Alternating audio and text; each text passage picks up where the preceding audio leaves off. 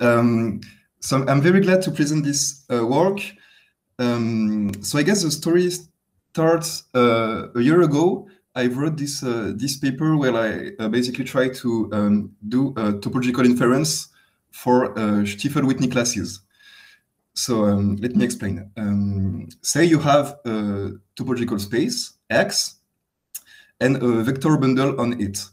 A vector bundle on a compact topological space can be described by something which is called a classifying map. And this is a map that goes from X to the Grassmannian. So the Grassmannian, this is a manifold that depends on two parameters, D and N. And so if you have such a map, F, you can consider the induced map in cohomology that goes from the cohomology of the Grassmannian to the cohomology of X. And there are some particular cohomology classes in the Grassmannian that you can push with this map, F star. And that gives you cohomology classes of X that are called Stiefel-Whitney classes. And these are topological invariants of vector bundles. And these are very interesting to study. If you were to compute them in practice on a computer, you will need to have simple complexes, right? So you will have to triangulate X and Grassmannian. And it turns out that we don't know triangulations of the Grassmannian. I mean, we know they are triangulable, but I wasn't able to find explicit descriptions, explicit lists of simplices in the literature, except for the parameter D equals to 1 or A minus 1, and this corresponds to the projective spaces. So the next simple Grassmannian that is to study is this one, G2 of R4, the Grassmannian of planes in R4. And actually, this is there are several instances in topological data analysis where we are interested in such spatial manifolds. For instance, this paper of Polanco and Perea, they use the fact that a Z-principal bundle over a topological space is described by a map from X to some length space. And thanks to that, they design a dimensionality reduction algorithm. So this is something we may need in practice. And I will present today a tool that allows to triangulate spaces. Actually, not triangulate, but finding homotopy equivalent simplicial complexes, which will be enough for us as we do topology, right? And all of this is based on CW complexes. So the talk will go as follows. I will first describe the algorithm. So this is well known, nothing new here. I guess my contribution lies in the second part, where I will propose some improvements of this algorithm. And then we will apply that to the length spaces and the Grassmannian. I will just put my chronometer to be in time. All right. So what is a CW complex? This is in some sense a generalization of triangulations. So a CW complex is a topological space, I call it X, that we endow with a partition in cells. We call these elements the cells, EI, and there are three axioms. Each cell must be homomorphic to some open ball of Rn for some n. This homomorphism from the ball to a cell must extend to the closed ball. And so this extended map is called the characteristic map. And if we restrict the map to the boundary of the ball, that is the sphere, we call that the gluing map. And last axiom, each point in the image of the sphere must lie in a cell of lower dimension. So I give an example here with the sphere of dimension 2. You can partition it in 4 cells. You have one cell of dimension 0, a point. You glue a circle, a segment to obtain a circle, and then you glue two disks, right? You have a gluing map from the boundary of the disk to the circle, and you get the sphere at the end. Actually, you can find a CW structure on the sphere with only two cells, one point, and you glue the disk on it, right? So what is very nice with CW complexes is that they allow us to describe spaces very concisely. For instance, the sphere, as I just show you, can be described with only two cells, one point and one cell of top dimension. And this is to be compared with triangulations. Triangulation of the sphere, we will need at least n+1 vertices. For instance, we have the boundary of the n+1 simplex. This is a triangulation of the sphere. The projective space is another example of a CW complex with one cell per dimension. Though, if you want to triangulate the projective space, you must need a quadratic number of vertices, n squared, something like that. And we have nice descriptions of Grassmannians, length spaces. A lot of CW structures are known on manifolds. And actually, most of the manifolds can be described by CW complexes. So we have a theorem which states that any topological manifold with a continuous structure only is homomorphic to a CW complex, except for dimension 4, where we do not know if that works in dimension 4. If you are looking just at a homotopy equivalent simplification complex, then that works for any topological manifold, right? In comparison, it's much harder to find triangulations of topological manifolds. We know that any piecewise linear manifold admits a triangulation, and in particular, any smooth manifold, but in general, it's complicated. Though, any topological manifold is homotopy equivalent to a simplicial complex. And how do we obtain that? We find a homotopy equivalent CW complex, and we turn it into a simplicial complex. And so this is what I'm going to explain today. The main ingredient of that is called a mapping cone. So I will first define a mapping cylinder. Consider a map, a continuous map, F, between topological spaces.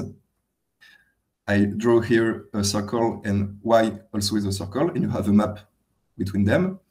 The mapping cylinder, so you take X product 0, 1, this gives you a cylinder, and you glue Y at the end of the cylinder, the one part, via the map F, right?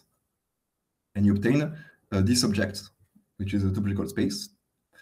And then you can build the mapping cone. So basically, you just identify all the points of the left part of the cylinder. So this is a mapping cone. A result we will use later. If we have two homotopic maps, F and G, then their mapping cones are homotopy equivalent. All right. So why do we use mapping cones? Because CW complexes are mapping cones, or more precisely, they are sequences of mapping cones. Let me explain. A CW complex, we basically add cells one by one thanks to gluing maps. If I start with a point, I will have a cell of another cell that I will glue to the point with a gluing map, right? And the union in X of these two cells actually is homomorphic to the cone of the gluing map. And you can see that here, if I glue an interval on the point, the mapping cone will be a circle. So we have a way to build topological spaces from their CW structure, you consider mapping cones at each steps. If you want to obtain a simplicial complex from that, you have to triangulate these mapping cones. So this is what we will do. The gluing maps, we will have to convert them into simplicial maps, right, between simplicial complexes. And this problem is called simplicial approximation. And this is what we're going to talk about now. So you can present simplicial approximation problem like that.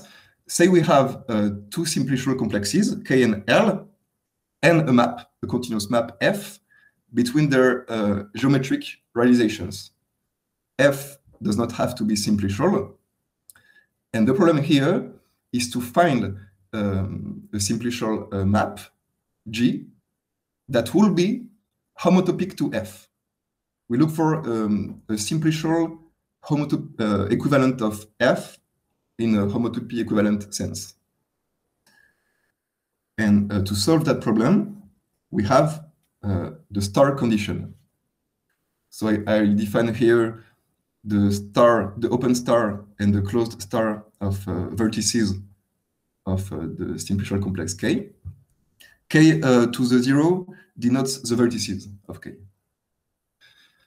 So I say that the map F satisfies the star condition if for every vertex of K, we can find a vertex of L such that the image by F of the closed star of V is included in the open star of W.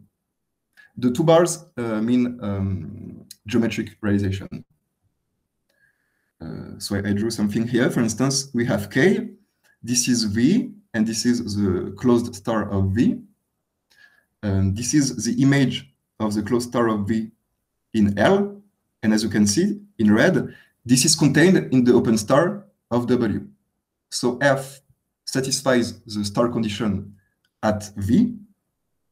If it satisfies the star condition for every vertex, we say it satisfies the star condition. And in this case, we can define a map for a G. For every vertex of K, choose such a vertex W here. That defines a map. You can show that it is simplicial and it is homotopic to F. And this map F is G is called the simplicial approximation. So the problem is solved if F satisfies the star condition, but this is not always the case. For instance, here, I have two simplicial complexes, and you can see that the closed star of V here, its image is not included in any open star of the codomain. And in this case, what we do is we subdivide, we refine, we complexify the first simplicial complex. And for instance, here you can see that now the map satisfies the star condition. And this is a theorem, the simplicial approximation theorem. If you subdivide sufficiently many times your domain, your first simplicial complex, then the map will satisfy the star condition.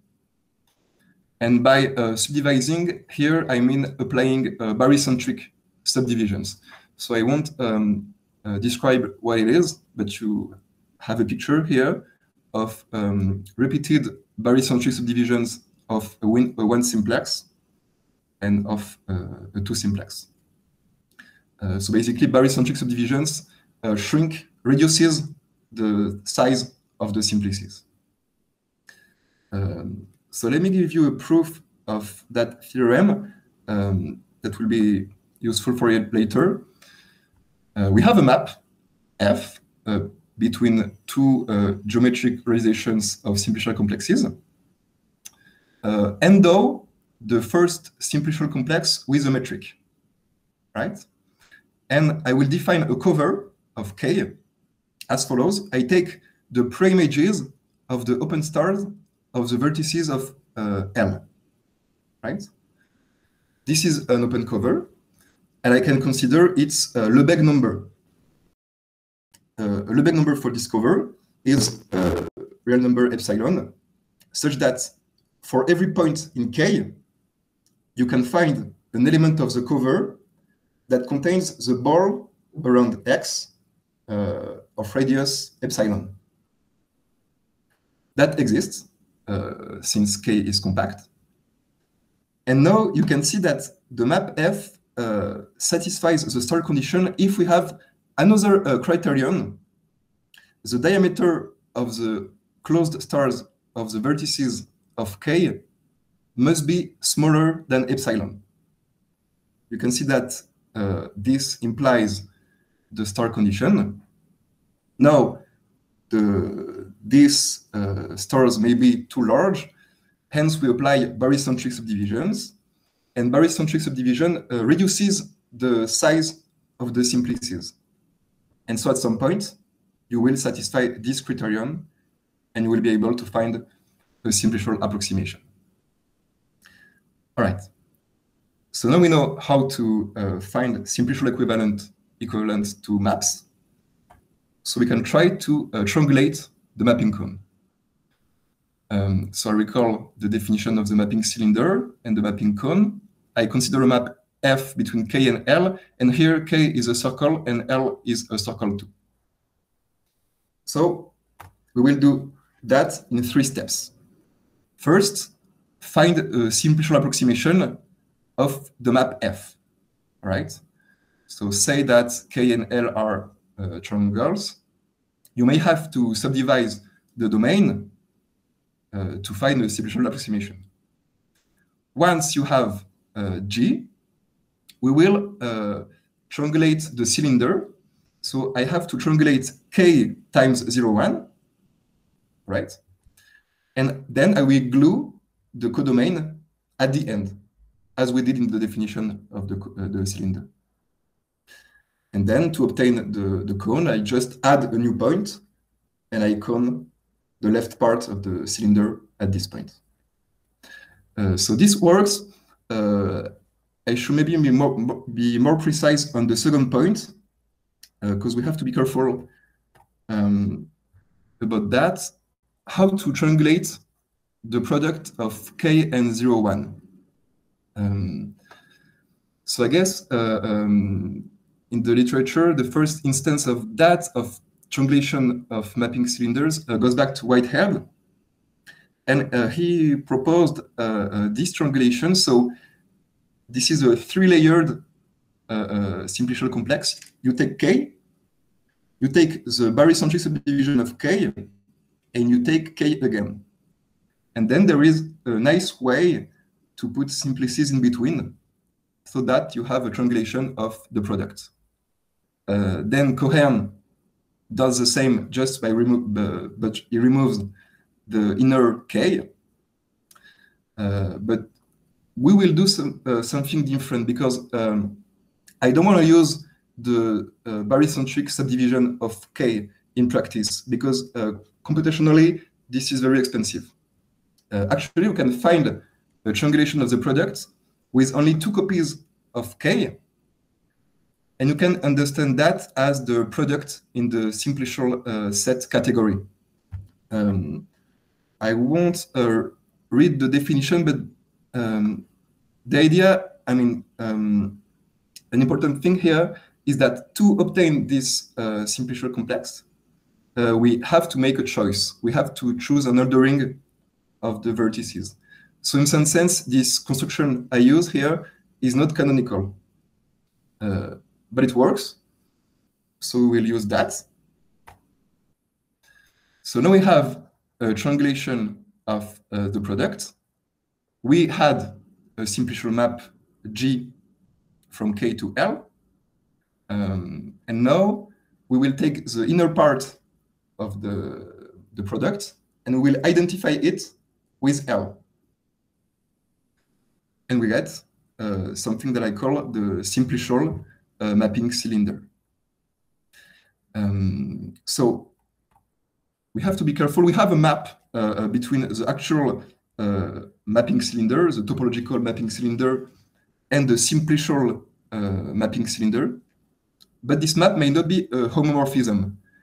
And the problem is that when you glue L at the end, you may erase simplices if the map G is not injective. But it's okay for us because this map will still be a homotopy equivalence.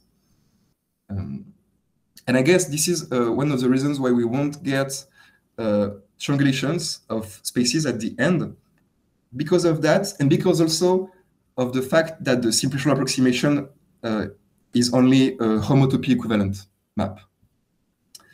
Well, now we know how to triangulate mapping cylinders, and when I say that, I mean find the homotopy equivalent simplicial complex.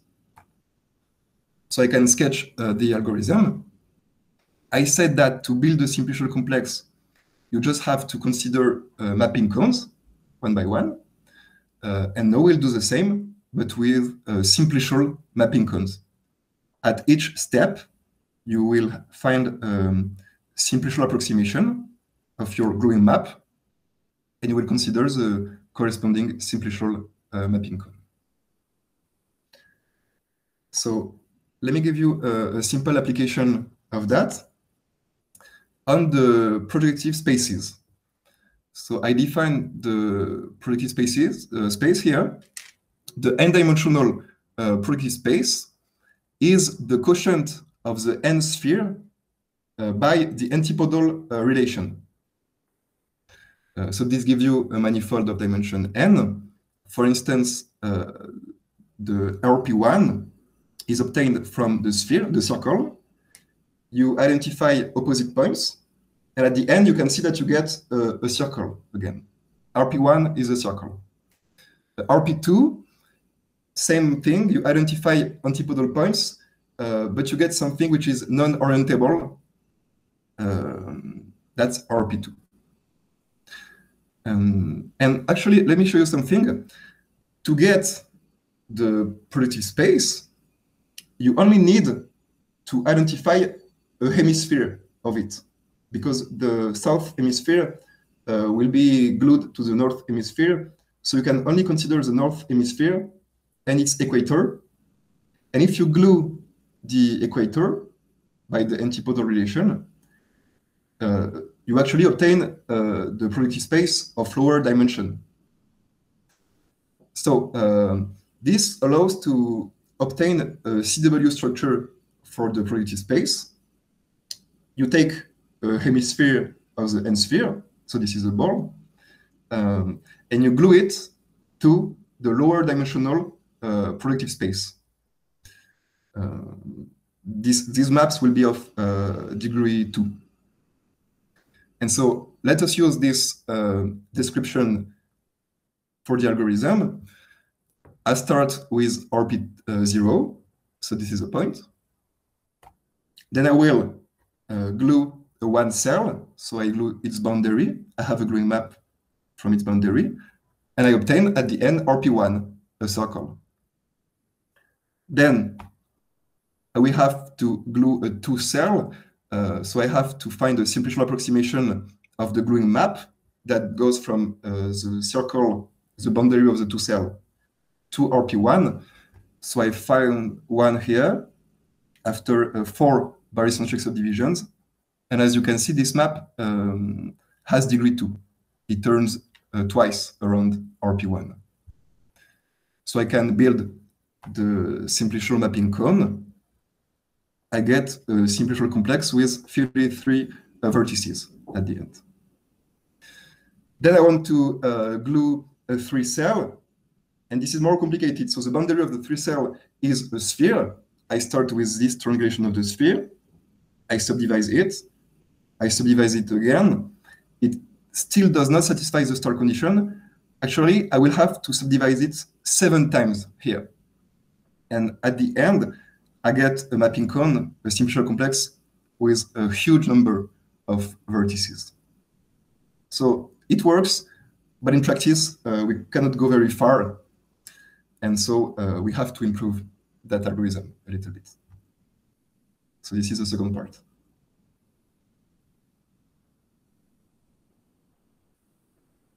And really the bottleneck of this algorithm is the simplicial approximation. So let me show you the problem. Say we want to find a simplicial approximation of the identity between these two triangulations of the circle. Because of these 2 points very close to each other in the codomain, the domain has to be subdivided many, many times. And we could have done way simpler here. For instance, we could have tried to subdivide K locally. I added only 2 red points here. Or we could have simplified the codomain. Here I contracted the little edge. So this is what I'm going to describe now. First, local subdivision. So there is a way to subdivide a simplicial complex holding a subcomplex fixed. I won't read the definition. This is called a generalized subdivision. So you have a picture here. I want to subdivide K, the 2 simplex, holding this edge fixed. And I obtain that at the end. And in our case, this will be useful as follows.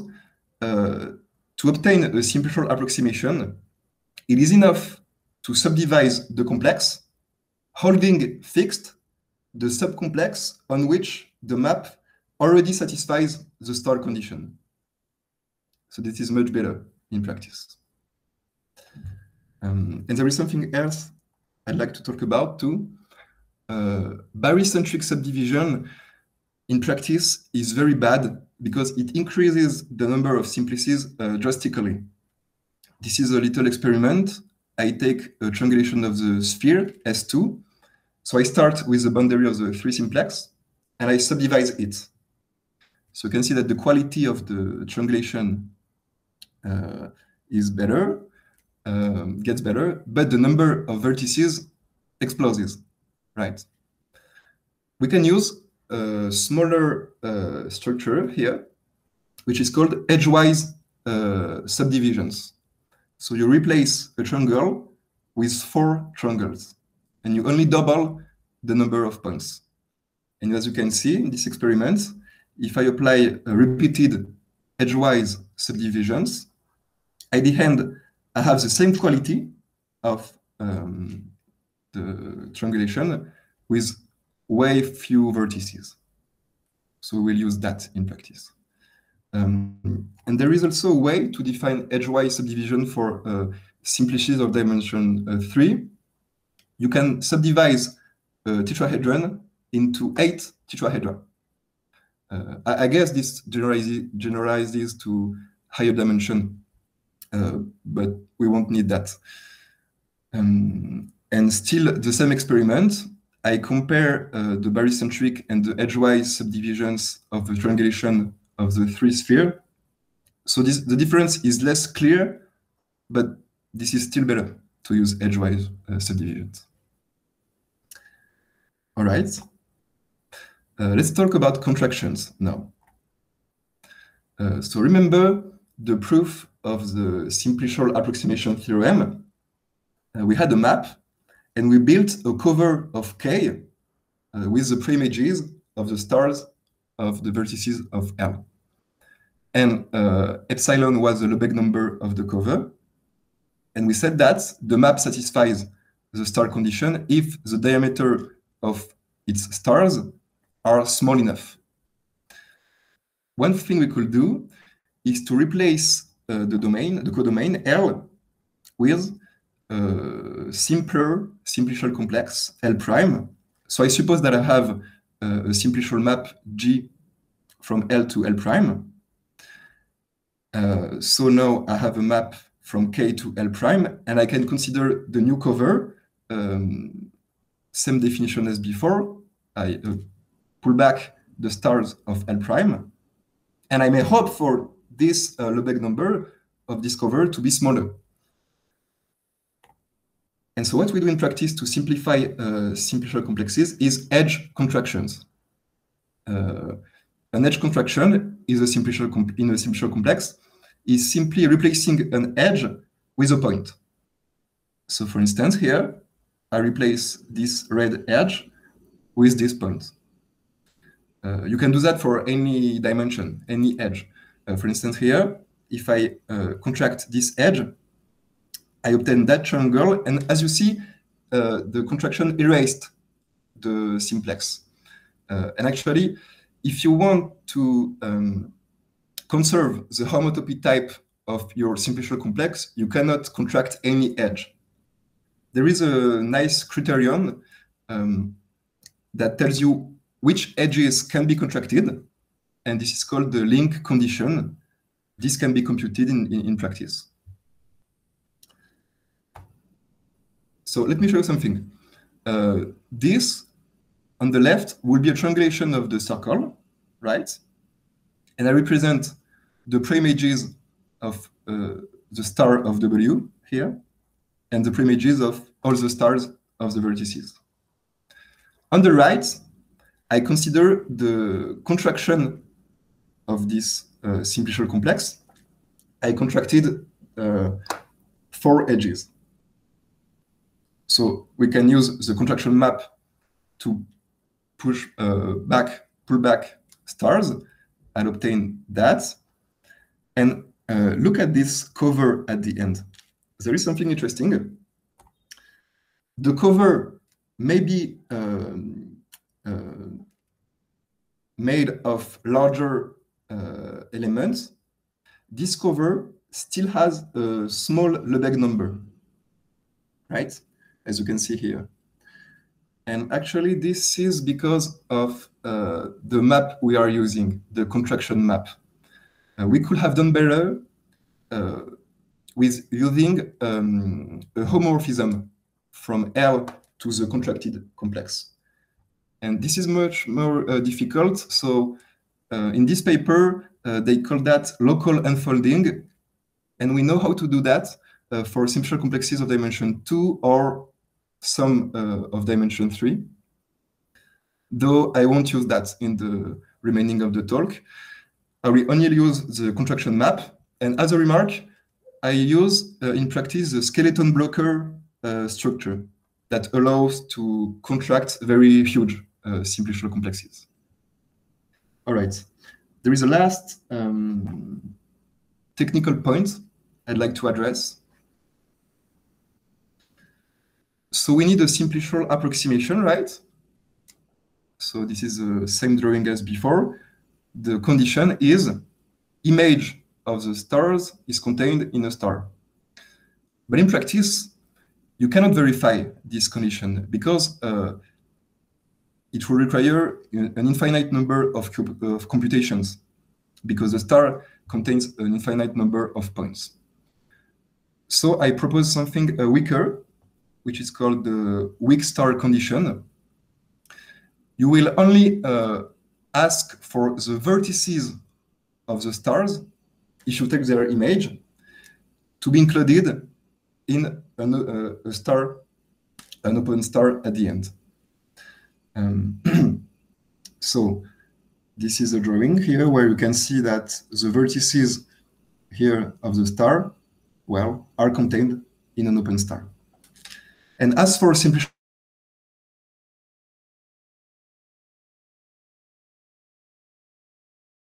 vertex W, right? And you can show that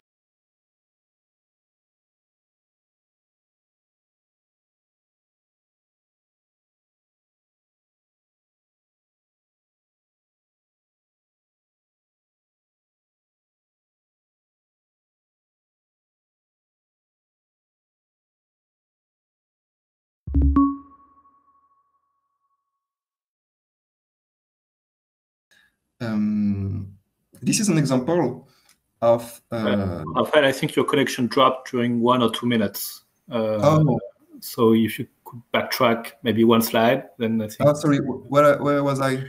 Just at the previous slide or something like that. Yeah, you were explaining this weak star condition. All right, sorry. So let me start again.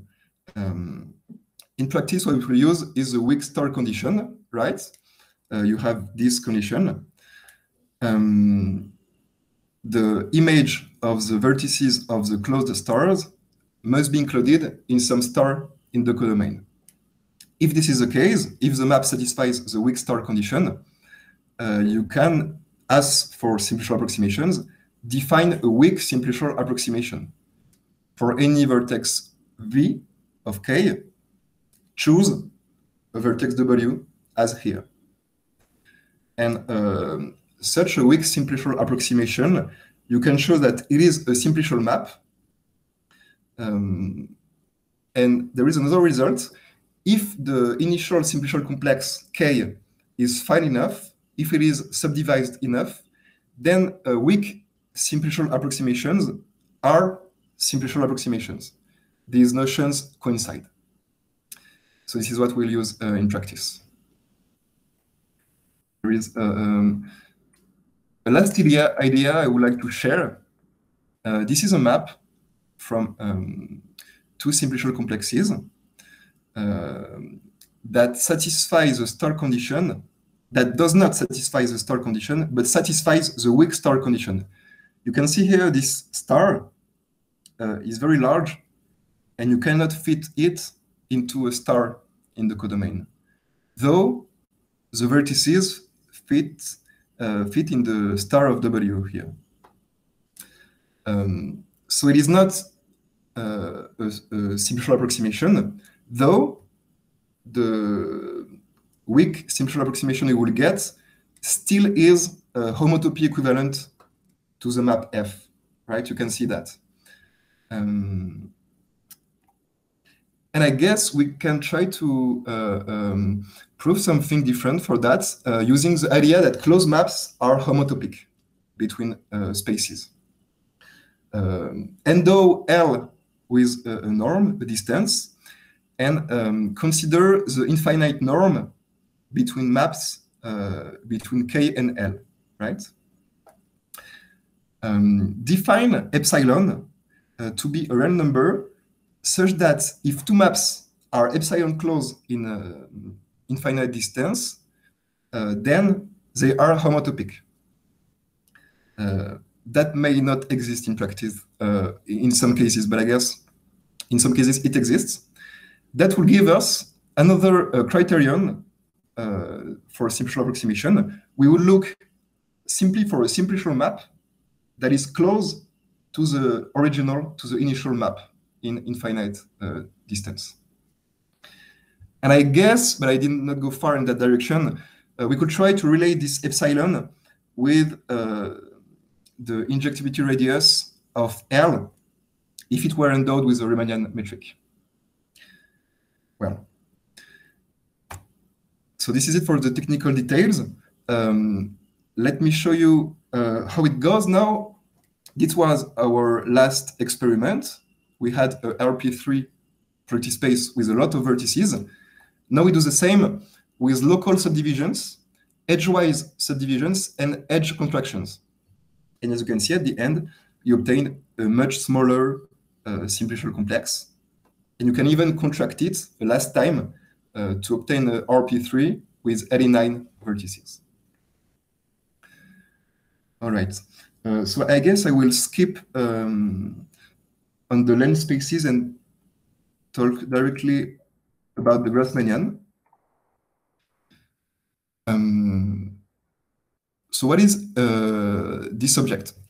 G2 of R4 can be understood as a set of planes in R4, all right?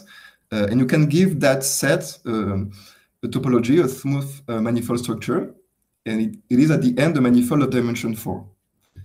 It has interesting cohomology groups, as you can see. So let me explain how we can understand this space.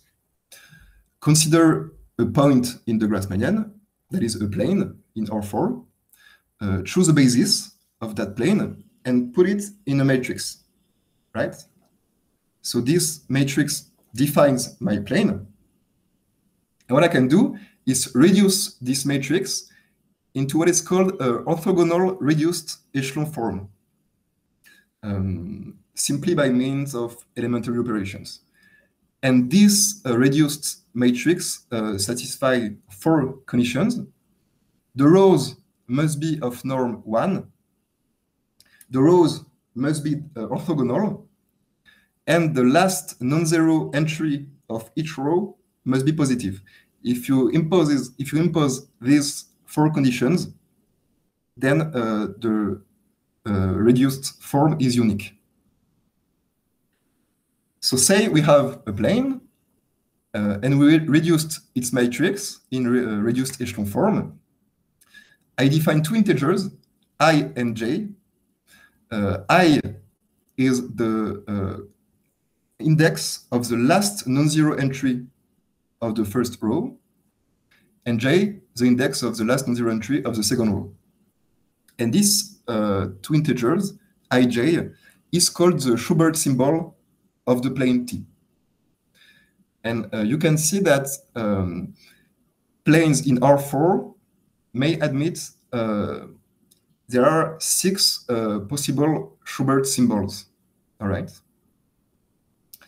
To each plane corresponds a unique Schubert symbol. And actually, this gives you a partition of the Grassmannian, right? If you select a Schubert symbol and you consider all the planes that have this Schubert symbol, this is a set. And you can show that the collection of such sets gives a CW structure on the Grassmannian. At the end, we have 1 cell of dimension 0, 1 cell of dimension 1, 2 cells of dimension 2, 1 cell of dimension 3, and 1 of dimension 4. And if you work a little bit, you can find explicit formulas for the gluing maps. So we can fit that to the algorithm and obtain a triangulation of the Grassmannian. Actually, if you do that as it is, you will get a simplicial complex with millions of vertices.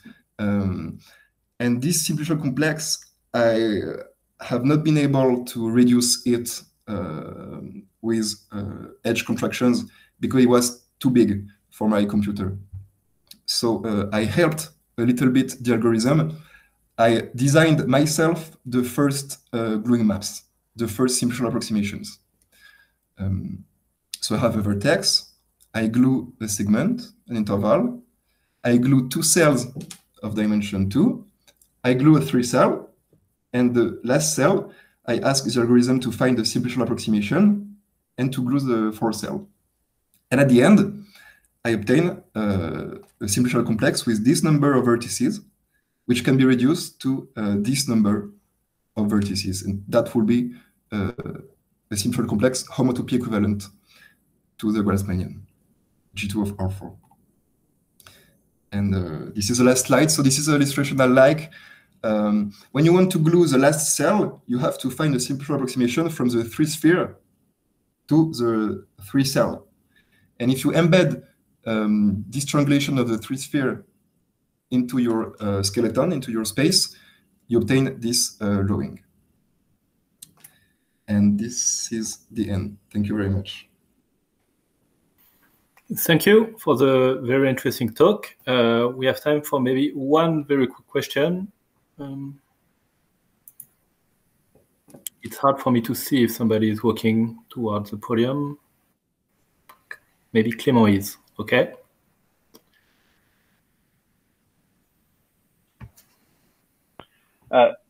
Yeah, thanks, Pavel, for the very interesting talk. I was wondering, when you define this metric on your space that directs the subdivision, well, first, is there an automatic way to do this? And maybe can you optimize the metric itself in order to, well, end up in a better setting where fewer subdivisions would be enough? You mean in the theoretic proof of the simplicial approximation theorem, or in practice when I use the algorithm? Well, actually, if you can design a bound in the approximation theorem, that would be fantastic. And also in practice, if you optimize with some kind of, I don't know, like optimization of the function. Yeah.